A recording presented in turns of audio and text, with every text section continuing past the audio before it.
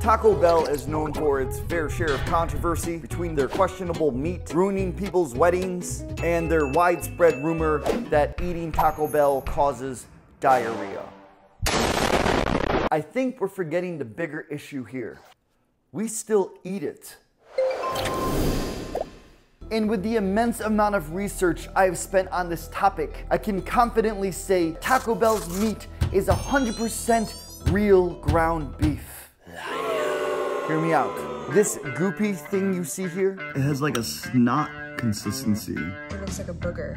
That's what I'm talking about. That's not Taco Bell's meat. That's taco meat filling. Aha, ha, aha. Taco meat filling is made with 88% meat that is made with 100% real ground beef. Absolutely genius. That's like saying I'm 100% honest 88% of the time. So what exactly is Taco Bell meat filling? Well, I'm pretty sure it's this. And this. And this. But what does any of this mean? Well, I'm glad you asked me, little Timmy. Melted dextrin is used to enhance texture. Ooh, it's really soft. But what does any of this mean? It's a preservative. Subscribe for me sniffing powder. Trahalos, from the Turkish word trahala, Oh yeah. is a sugar derived from insect cocoons. Whoa. But what does any of this mean? It's another preservative. It's preserving. Modified cornstarch acts as a sponge to absorb any liquid when the mixture cools down. It's a gel.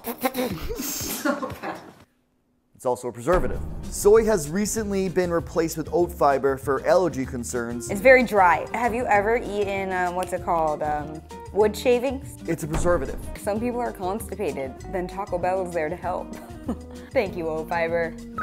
Sodium phosphate lowers the acidity measures in pH. Burn with the hole in my tongue. It tastes like pee. Oh! It's a preservation.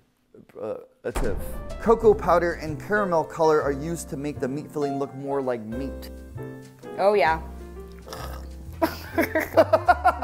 It's a preservative. No, it's food coloring. Possibly my favorite ingredient of all, Tarula yeast. It's most commonly used in flavoring dog food. Dude, you know, that smells like a pet store. Sniff it. Ew, you like Taco Bell? Yeah? That's like eating dog food. Yeah.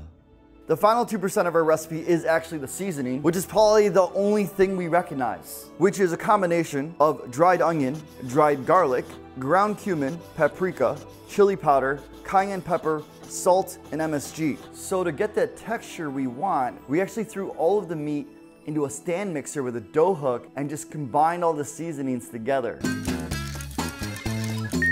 That's it? That's the meat? Ew. So we're adding water. I'm adding the food dye so that the meat looks cooked. And then we're gonna pressure fry it. Let's cook it.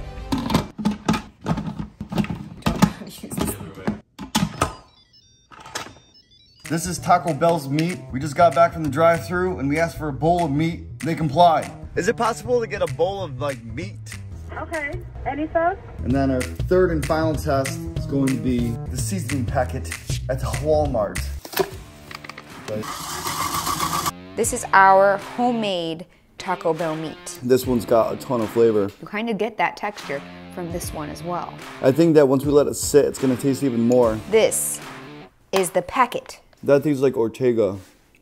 Right? It kind of just gives you like the same Mexican seasoned flavor. The Taco Seasoning Spice Company is just like a white label company, and Taco Bell slapped their label on it. You could grab anyone off the shelf. It's gonna be the same experience. Guys, if you get the Taco Bell seasoning packet and not your local brand, you're getting ripped off. And last is Taco Bell meat. It's looking like dog food. Is it good? It's not about if it's good or not, it's about if it tastes the same. Taco Bell has a little like extra spicy tang on there that I think we really did achieve with our homemade version. And these have been sitting and cooling and congealing and doing their thing. Oh my God, that is so spot on. I feel like I'm eating the cat food that is at Taco Bell. I'm sorry, that's mean to say cat food. The dog food. The big difference with our recipe, because we're not cutting costs, ours is 100% meat, whereas Taco Bell's is 100% beef. Meat is this, beef could be all of this. Look at that. You can't tell me that it doesn't look like Taco Bell. That looks like Taco Bell.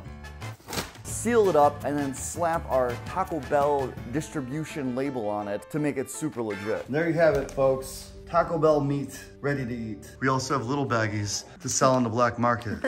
This is the personal one-time use little taco. Now that we have this bag, we can just toss it in the freezer and we can have a pillowcase of Taco Bell meat whenever we want. So we've had this Taco Bell meat frozen for about 6 months now. So we've been waiting for a very special day, a day where we can have people come by and try this out. And we feel like today, like any day, is the best day to eat, to try the taste test some 6-month-old frozen Taco Bell meat.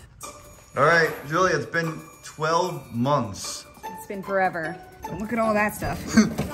We got it. Here it is. Still, just like if we worked at the Taco Bell factory.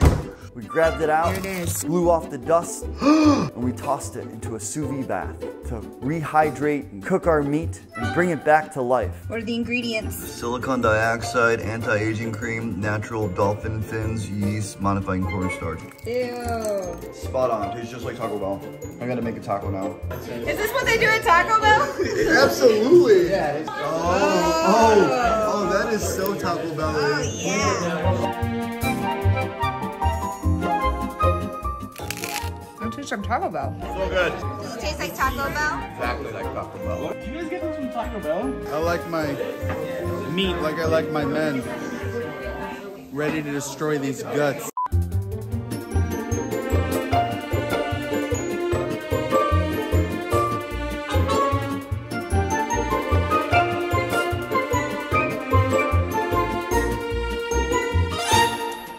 I would have never known that I wasn't at Taco Bell, except for all of this. Yeah, it's not exactly the same.